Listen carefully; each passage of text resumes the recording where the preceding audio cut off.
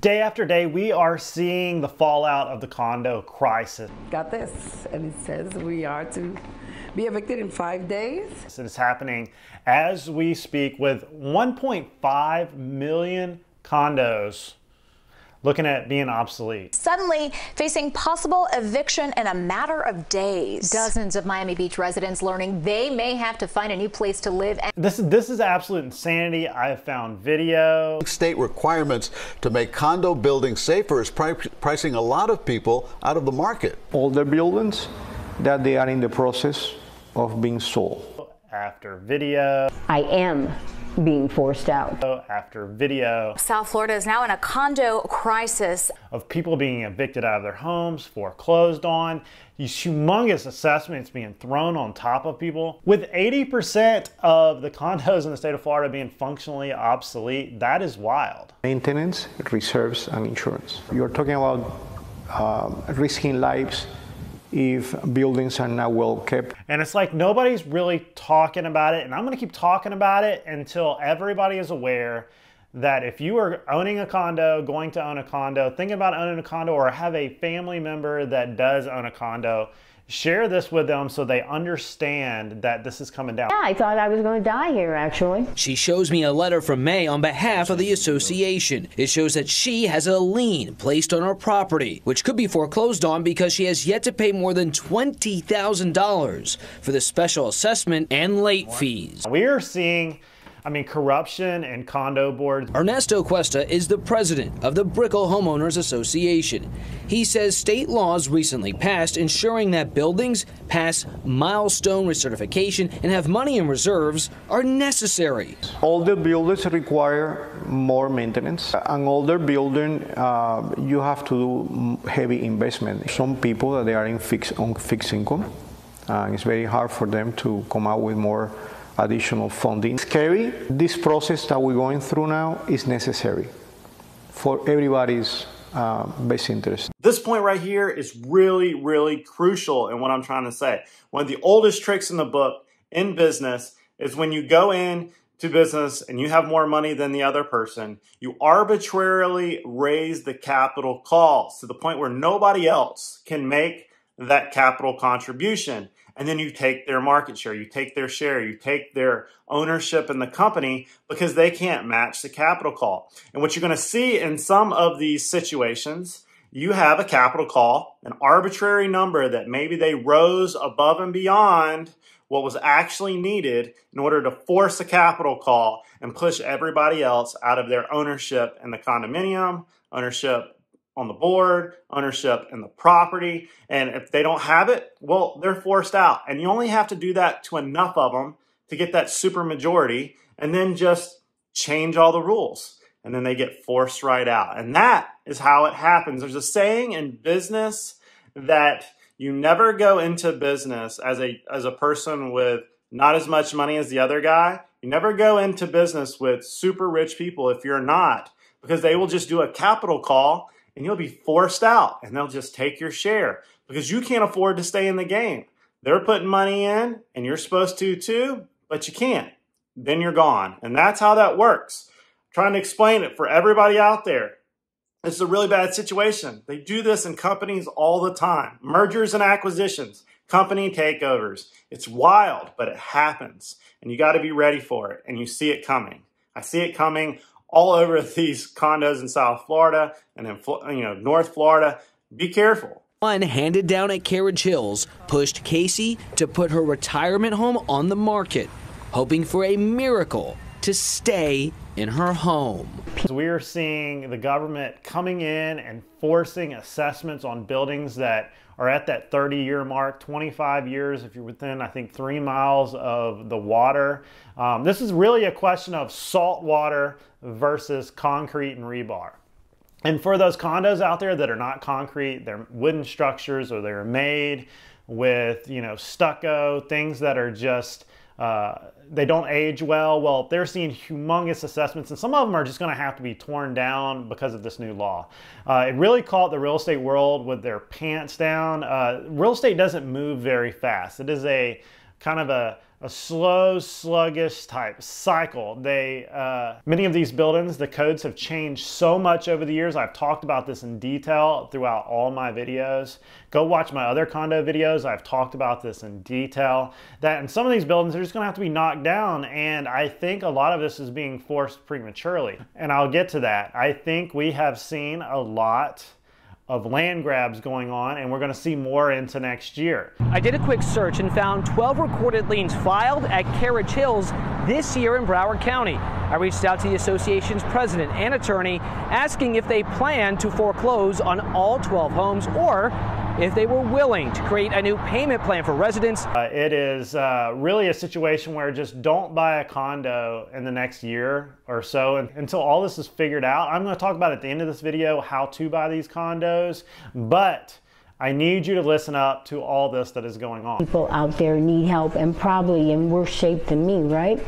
So, you know, I can't be too gimme about this, but if there was anything that anybody could do for me, you know, you have my 100% attention. They've created a perfect course of events for big conglomerate holding companies, real estate firms to come in and just take over these buildings. And some of them, the land is worth way more than the condo. They're just going to crush them and build new condos. I've said this over and over again that the buildings will be sold off. And when they get these super majorities on these boards, they're just going to snatch them right out from underneath people. We saw that in the last video I made about this. I shared plenty of clips where it was happening.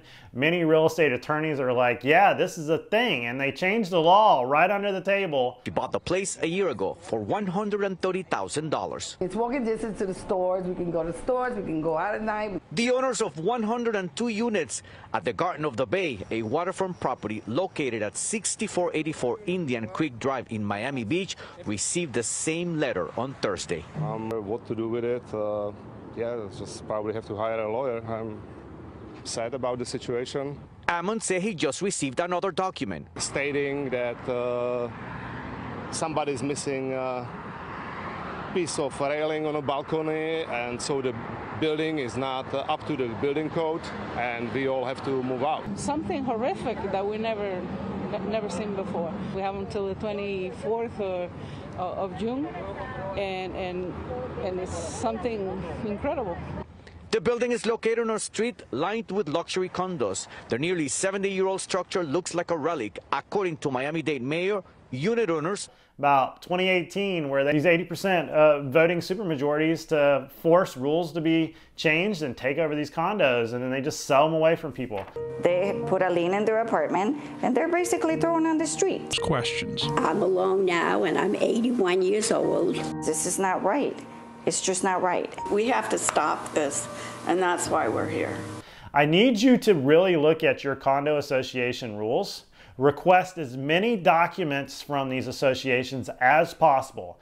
Request all financials, all finances, and have, if there's a bunch of you in a condo, and I'm not a lawyer, I'm just giving you my thoughts here, request as many documents as possible. If there are a few of you in one of these condos together, go in together, work together, request documents, request financials, and really push back on these board members. I would look through who these board members are and make sure they're not secretly...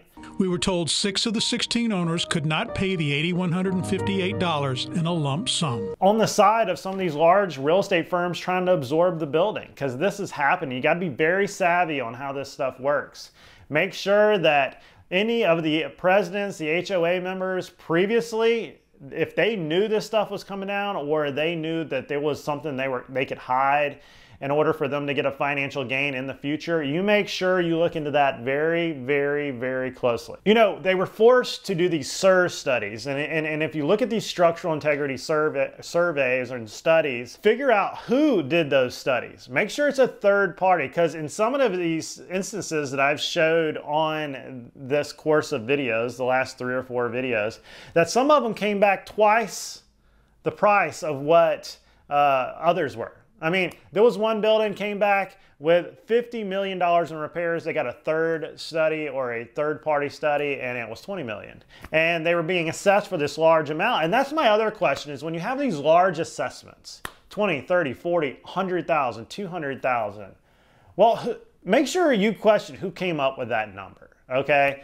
And is there overage? And ask this question: if the building goes under repairs and more is found and you can't complete it with that amount of money, is there going to be another one? Is there going to be another capital call? Because a lot of people are not liquid enough to just come up with these assessments, and if not, they're having them tacked onto as a lien to their property, or if they're not paid, they're just getting foreclosed on. Like, their properties are getting snatched right out from underneath them. You know, my heart goes out for these people, and my goal is to educate as many people as possible the best way I can on this channel, that maybe this helps you. Maybe this gives you an understanding of what the chessboard is actually doing. A lot of these buildings, these older buildings, are next to newer buildings. And the goal is to get rid of that older building and build these newer buildings. I've looked at some of the coastline, and you see these very, 3-4 story condos, and you know that the powers that be want 50-story condos. They want to use that space differently. And in some cases, PVC pipe only lasts so long, concrete only lasts so long, rebar, we've seen in my other videos, start flaking, the concrete starts flaking. You know, a lot of the infrastructure in the buildings, the wiring, everything, just the floor plan themselves is hard to work with for the future. And you're seeing these buildings meet their term. There's some in Miami that are very old, and there's some in some of these cities that were built very poorly, and the concrete mix was just bad, and they were, the cocaine cowboys of real estate. You know what really, really gripes me on a lot of this stuff is when they stop the media from seeing things. I showed in the last video that they kept the media off the property, even though owners of the condominium wanted the media to come on and expose all this was going on. Anytime in any part, whether it's the government or an entity open to the public forum, or it's a business open to the public, and they start hiding and not letting cameras see what was going on, that is how corruption festers and gets bigger, especially with the government. When you go into City Hall and they won't let you film, when you go into your own property that you have the ability to, and there is corruption on the board, or there's corruption in the building projects, and they won't let you film that, well, there's a reason why. They're covering up something. And that can be a real problem. For me, as I guess you could call me a journalist, a media person, influencer on the internet, when I hear somebody say, turn that camera off, I'm like, what are you covering up? And that's why the First Amendment, freedom of the press, the ability to go out and be an independent journalist exists. The only way we are hearing about this right now is from guys like me putting it on the internet. Some of these condo associations were rocked by hurricanes, they were rocked by fire, they're rocked by a lot of repairs that just happened. And when you couple that with an assessment like this, some of these associations, in their defense, have been hit very, very hard, and the reserves are low. And some of them are just insolvent. And some were run very poorly. Some were run very well. It's sad that you could have somebody that's really trying their best get hit with something like this, and it affects so many people. I knew a guy that a hot water heater exploded on the top floor, and it flooded all the lower units. And who's going to pay for those hotel rooms for these people to have a place to stay while it's being fixed? And I'll say, and I said this in the last video, when these repairs come down, these structural repairs, we're seeing people get removed from their apartment or their condos for railing, for cracks in siding, and things that they're calling structural and dangerous. Well, they're getting pushed out of their condo to go where? A hotel room. For how long? Okay, if that's your home, it's not your second or third home. This is some people's primary home, a lot of people's primary home, and they're having to go live in a hotel room, or they're getting some type of living quarters that are subpar, and that's the only option they got. What if you have a family? What if you work from home? What if you have all these things and you're just forced out? Who is going to take care of these people? And that's what infuriates me about when the government makes you do these things. They force these hands, and they don't allow for any flexibility to say, hey, you know what? I know the timeline is right here. Well, what if we extend over this? Like, what if we let certain criteria of people extend over, and as long as they're trying their best to figure it out and there's no immediate problems, we'll let them figure it out. The government hasn't said, well, what happens if they don't meet this deadline? Is there large fines coming down, which will hurt the owners even worse? Are they going to what? I don't think it's been very clear on what's going to happen if they don't make it by this date. But it has given these real estate companies the option to take properties from people. And I'm willing to bet that they knew from the filings of some of these condos that this one's 80% insolvent. This one, if you just assessed half the people, they would not be able to pay, and we could take that unit over. We could take that building over and do whatever we want to. I mean, as I'm watching these videos one after another and hearing from these people one after another, you're finding out that 80% of the people in a lot of these places can't come up with the money. Like they are not able to pay the assessment. If they do, they won't be able to feed themselves. They're living on IRAs, fixed incomes, retirements, and when they get assessed by these things out of nowhere, they don't have the liquidity to pay for it. So we're looking at a major housing crisis in Florida and South Florida since there's so many condos. I mean, 1.5 million condos. And this is a pure experiment going on with real estate. And this is going to spread into the other states. It's going to spread all the way up the coast on both sides of the country. It's going to spread anywhere around a lake. It's going to spread, swampland. Florida is swamp, Louisiana, anywhere on the coastline, Mississippi, Florida, Alabama, Texas, California. If you're living on a cliff, I've showed videos where condos are sliding down the side of the actual cliffs. If you live in Canada, I hear it's a big problem up there too. Insurance companies are going to force these repairs. They're going to force it just like they're doing on single-family homeowners. Insurance is a crisis in the state of Florida, and I don't think politicians have an idea of how to fix insurance on single-family homes, much less condos. Condos, you're marrying a condo association. You're marrying a building when you buy a condo. And the bad part about that is when they're forced to have an insurance policy that fluctuates, and you're responsible for something that happened on the far side corner of the building, whether you're doing everything possible in your own building, inside your own walls, you're doing your best, but that far corner of the building, there's a fire because somebody left a cigarette on a balcony, you're responsible for that. And they might say, well, no, you're not. Well, in retrospect, you are. Down the line, you will pay through higher premiums, through higher assessments, through everything for that problem. I don't think politicians know how to fix the insurance problem. They won't let the market fix it because once you created that problem as the government, the market can't fix itself because the government always comes in and fixes it or tries to fix it, which creates another problem and another problem. It's like pulling that string of a yarn ball and it just starts to unravel. And these condos make up so much of the real estate in these communities that you would have massive fallout if all this happens. I mean, can you imagine how long the construction projects would take? They would be hammering and drilling for years. And nobody would enjoy the beach. Nobody would want to go there on vacation. And the commerce would just go to zero. The construction workers, the families, the owners, the banks, they would all feel the pain. And in many of these places, they'll just be crushed and start all over again. But I happen to be a real estate agent here on the Gulf Coast of Florida, Alabama, Pensacola, all the way to Destin, Orange Beach. My email is down below. I'd be happy to help you. And if I can't help you, I'll find somebody that can. So just hit me up and I'll do my best. 925,000 condos are 30 years old. That's wild. And they're right in the scope of this entire problem. And, we keep talking about 3 stories and above. Well, that's going to spread, okay? Don't think politicians are not going to target 3 stories and below very soon. They're going to target these condo associations. They're going to make it much harder for them to work, move left or right. These assessments are coming, especially in these older structures.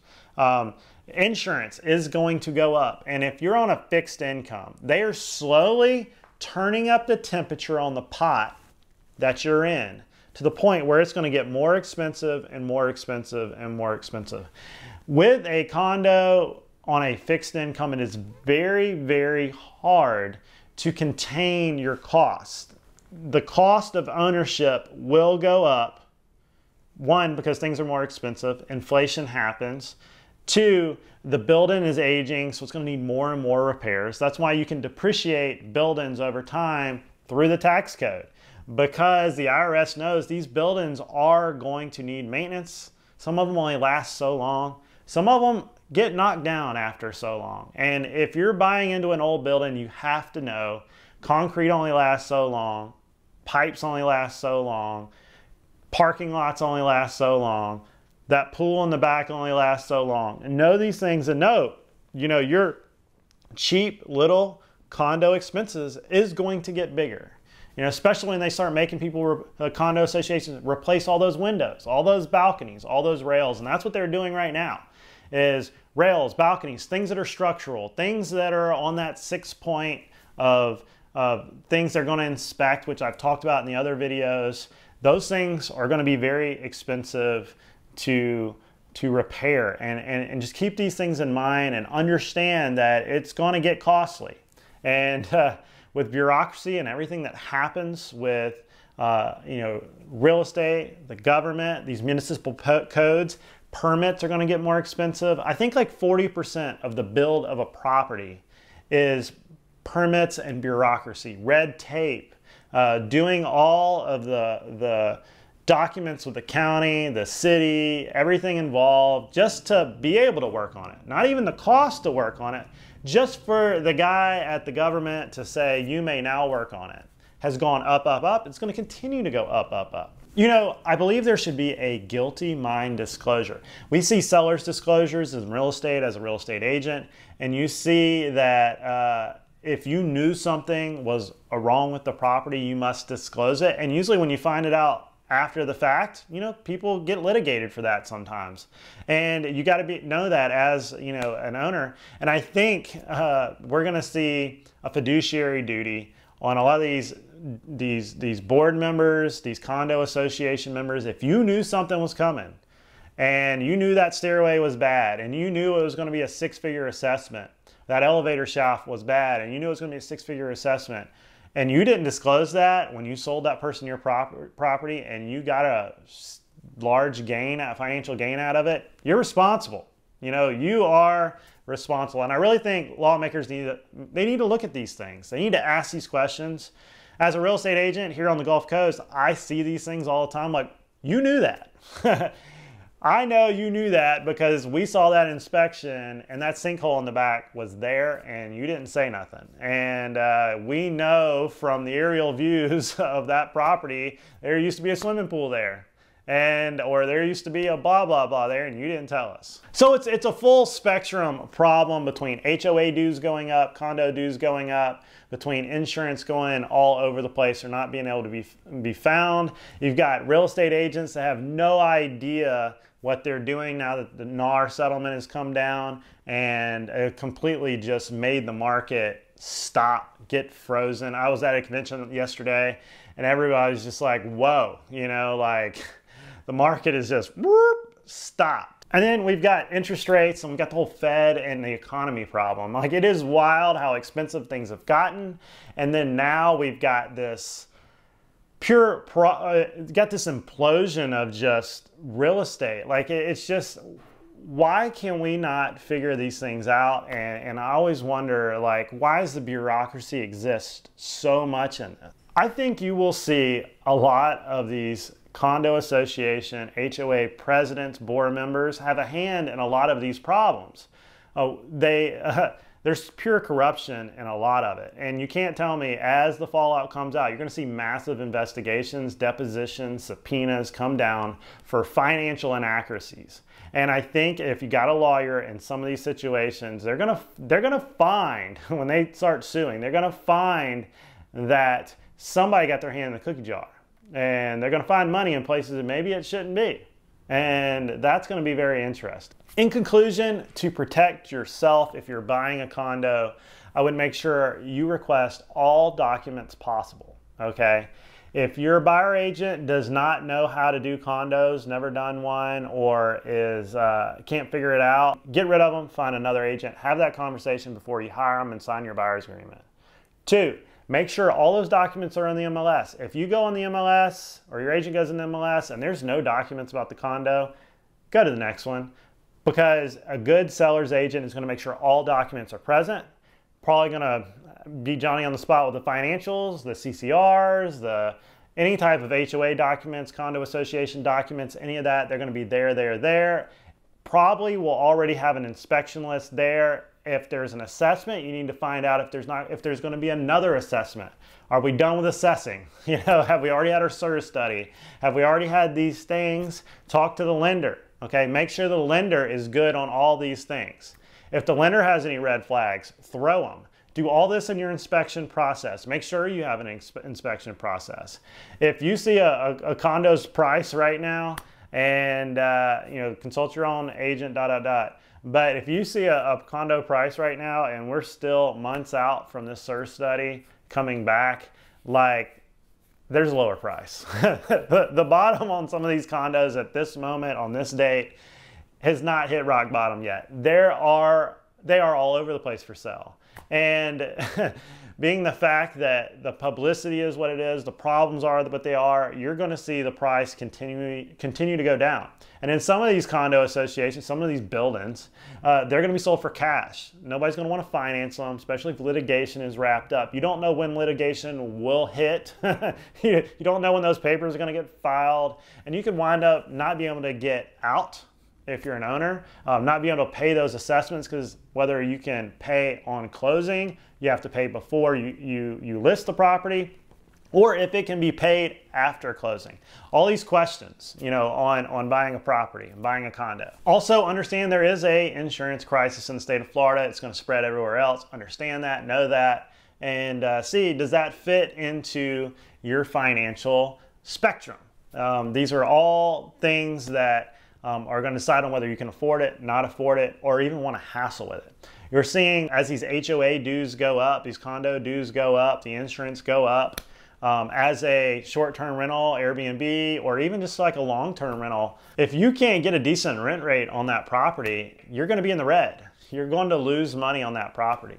And it's going to be really hard to find a renter at some of these elevated price points for the finance to make sense. At some point, the rents have to be, in proportion to the price of the property or of the expenses of the property. It's got a cash flow, or it's not an investment, or you're just looking at taking the loss and maybe just playing the appreciation game, and that's tough. Me as a value investor, that's just never been something I want to do. Unless you can get these condos at a really good price and you're through the assessments and you see the building's in good shape, it's a newer building, all these things, maybe you'll be okay. But no, if it's an old building, these questions are always going to be there.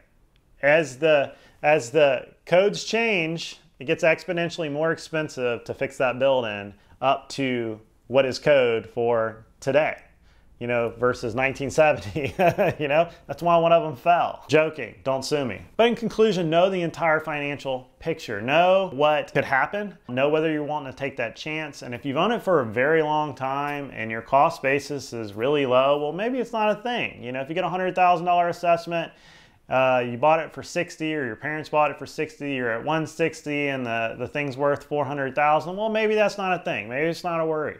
Just do the math in your head and pay attention to the news, and hopefully everybody will come out. But just be careful. And don't forget to like and subscribe. I'll see you on the next video.